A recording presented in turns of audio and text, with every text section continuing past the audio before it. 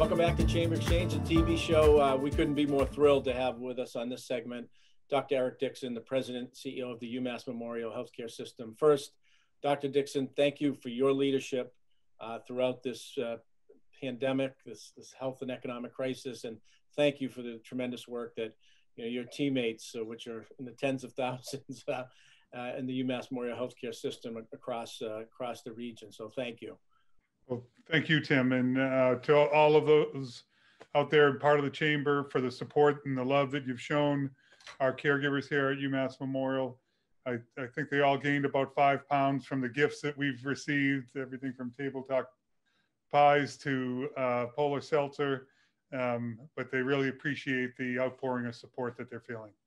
We just got a couple minutes. We're going to introduce a video that really kind of heralds the great work that goes on in the UMass Memorial Healthcare System. But before we do, could you just maybe give us a quick update on where we are with the COVID-19 situation here locally?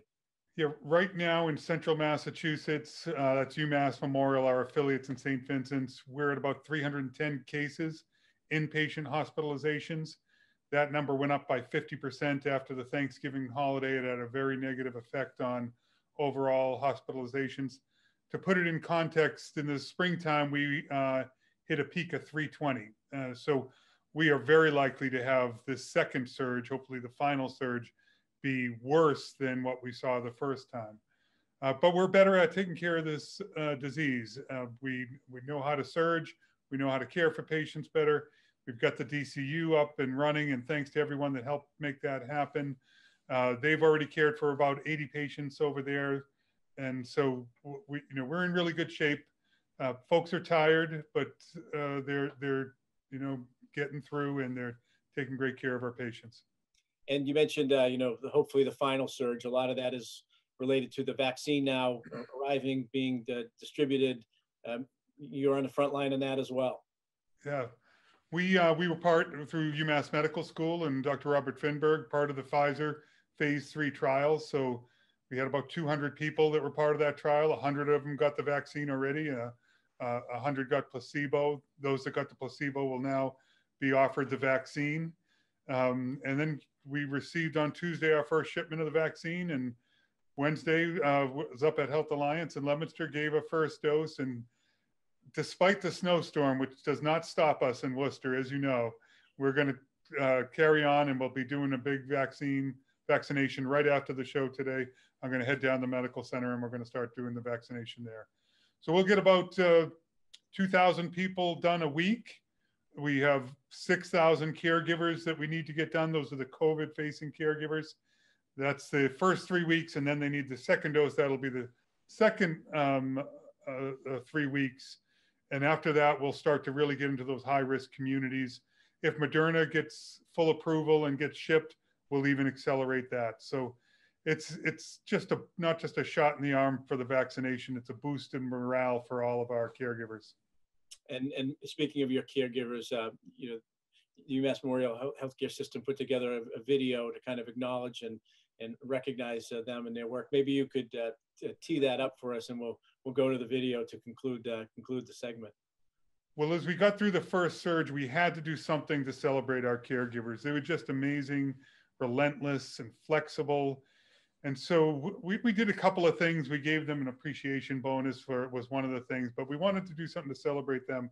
And we created this anthem video to do that. And you're going to get to see it in a few minutes if you haven't seen it before. I think it really epitomizes our people and our culture here at UMass Memorial. When we get through this second surge, we're going to have to find some other way to celebrate. I'm hoping it's at Polar Park, a giant UMass Memorial Day or Caregiver Day. Our friends from St. Vincent's Reliant Medical Group, who has helped us a lot, and the DCU, all get together and celebrate, because I just think we're going to be out of this thing in the summer, and that's going to be the perfect time to open up a ballpark. So just show the video, Tim, and again, thank you for the amazing support this community has shown us and our caregivers. We can't thank you enough. Hello, everyone. This is Eric Dickson, President and CEO of UMass Memorial Healthcare.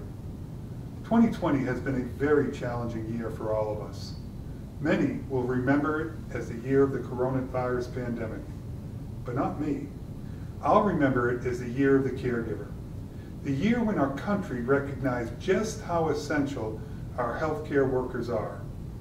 The year when 14,000 caregivers from across UMass Memorial came together and went above and beyond the call of duty to take care of our communities when they needed us most. This video we are about to see is a tribute to our caregivers and provides a glimpse into what we do every single day to take great care of our patients and the people of Central Massachusetts. Now let's play that video.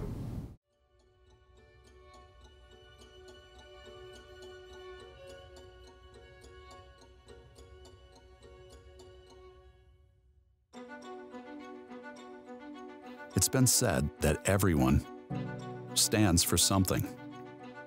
But the truth is, a fact of life is, that not everyone can always stand for themselves. At least not by themselves. There are times when circumstances can drive the strongest of us to our knees, and it's hard to stand when you're on your knees. There are times when a diagnosis can turn a family's world upside down. And how do you stand up when you're just trying to hold on? And when we find ourselves in unthinkable times, when it seems that the whole world is in need of a miracle, who stands up then? Who takes the reins and shows the world how to create miracles out of compassion, commitment, blood, sweat, tears, and team? We are UMass Memorial Healthcare. We were built to stand for others, to provide the strength, the knowledge, the resources, the healing, the compassion, and cures to help those who need us, not just stand, but withstand even against all odds. For the child who has been diagnosed with cancer, we stand for hope. For the mother who's been told there is no hope of a life-saving transplant, we stand for life. For those who need help for which they can't pay, we stand up and we stand in the gap. For a region whose economic health and social well-being depends not just on the job we do, but on the jobs we provide, we stand. Not just for something, but for everyone.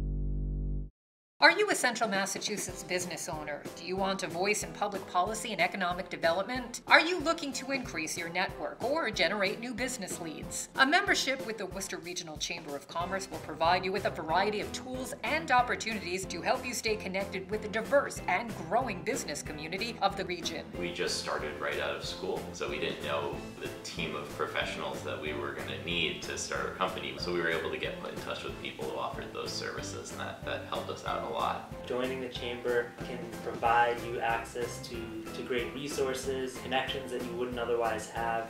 Serving as New England's largest chamber of commerce, the chamber is a proud supporter and advocate of the local business community. Advocacy is the biggest benefit that I see. The chamber is there to benefit business and frankly to benefit economic development for all of us, residents or business owners. Join today to take advantage of the chamber's wide range of resources and benefits. Let's all do our part to safely support small business during these challenging times. From delicious dinners, to great fashion finds, to that perfect pick-me-up, Worcester is open for business. Join your community in entering the We Love Worcester photo contest today.